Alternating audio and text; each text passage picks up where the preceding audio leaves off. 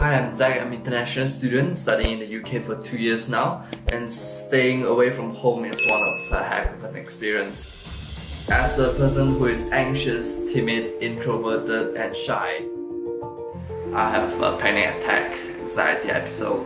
I get shortness of breath, I was headache and all this stuff, and I can't move myself, so tired. Very worried about if you can make friends, worried about the financial stuff, worried about how you cope with the studies and stuff like that, the weather. There's ups, there's always down. I'm able to overcome all the struggles and graduate from the UK. So the first thing I would like to share about is during the first year, the best part is that you meet a lot of different people. Maybe some introvert people like me. I don't really like to meet that many people, but it's just very interesting that you meet so many people from different background, different world come together. So I met all these people through socials, other gatherings, night outs, as also flatmates. You'll just see friends of friends and coming together, and everyone is just very wholesome, I would say. So being here in a year time, it definitely goes through all these different festival, celebration, gatherings like New Year countdown and Christmas is a big thing here as well. So it's like we all just come together and celebrate, cook, potluck, movie night and stuff like that. It's something that I look forward to, and it just makes everything better. So tips for you to meet some new friends, people that definitely worry about how to make friends. It's like international people tend to attract international people. So you just go there, go to someone, and the first thing you can ask is like, where are you from? If you feel like they are from international as well. And then starting from there, you just share your experience on how you feel about this country and ask them how they feel about this country. Always ask what they feel. They'll feel like sharing, and then you just started the conversation. The first year as well, I picked up a lot of hobbies and also their cultures. They have this bouldering thing that is very famous in Sheffield, where I'm from, where I'm studying. So it's a very big sport and a very famous sport, especially, and as well as famous around the UK. So something that we just go and try and then just fall in love with it. At first it's just a sport that go for entertainment, go with friends just for fun. But now it's like I train for it. It's like part of my routine. I just go there, and because it's so famous, there's so many people that has the same interest over there. It's so easy to talk around in the gym while you're resting. I just look forward to, and I'm sure that there are some other hobbies that you are interested, you can find someone like-minded as well over there. Because of all these new experiences and hobbies, it just makes it so much meaningful that I can look back. Even now, I just feel like it was such a blessing to be able to be here and to learn new stuff, to explore my interests. Other than that, traveling is something that everyone look forward to, isn't it? In the UK, like the train system, the bus system, transport is very convenient for you to get around in the UK, and because of that, I travel a lot. And it's just very eye-opening to see all this different stuff around the UK, and especially I like nature. There's Peak District, there's Lake District, there's Scotland Highlands, and all the stuff that you can just see how extraordinary other landscapes is. And for me that likes to take photos, these are the best place to go. Here comes the first place I visited during my first year over here, Paris. I went there with a group of friends that I met once, so that is like a whole heck of an experience.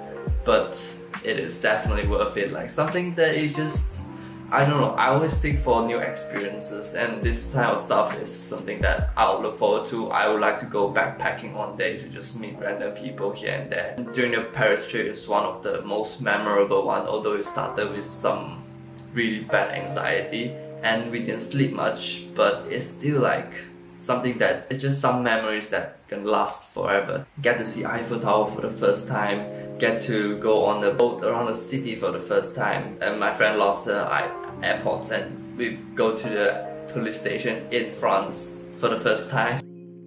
The last point that I want to say about highs is that this is one of the most important ones. It's about freedom and independence.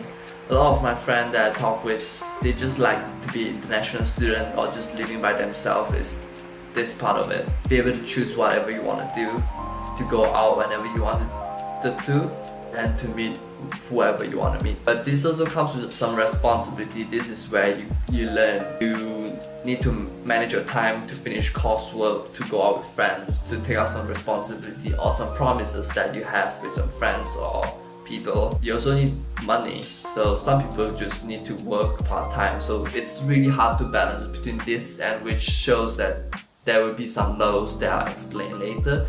But from this positive perspective to see this is like, I love it so much that you get to know yourself a lot more. You'll be surprised how much you can learn by staying on yourself, by going out there and do the things that you wanted to do. I can't believe that these 2 years in the UK changed me so much. When I go back last summer, my friends say that I'm a completely different person.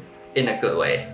In a good way, definitely in a good way. So I'm so proud of that experience, and I just can't imagine myself not coming to the UK and being the same person that I was before I came to the UK. Well, I'm gonna take this chance to thank my parents about that, for sending me here. Okay, so for all the highs that I mentioned just now, it's just there's so many stuff happening, and because of that, I wanted it all, and I don't know how to manage that time, which causes me to burn out and overwhelm. And this leads to one of the first lows that I have in the UK. During the first year, there was so many things happening, studies, placements. It's like a full-time job, and there's so many stuff that I wanted to do after that. Without the energy I have, I push through it, and it just makes things worse.